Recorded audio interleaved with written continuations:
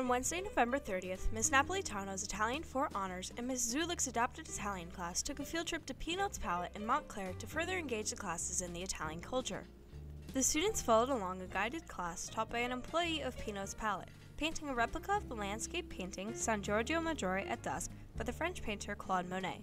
So what I like most about this trip is that we get to explore the art and what we're learning in Italian class, and I like that we get to paint and learning about the culture and learning everything, and the way Signora is a great teacher, just the way she teaches, it's just such a fun time in Italian class.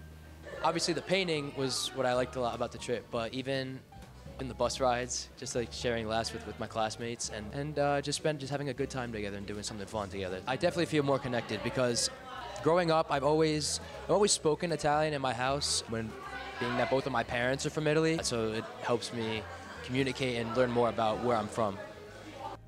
For the Valley Echo Online, I'm Abigail Kosh.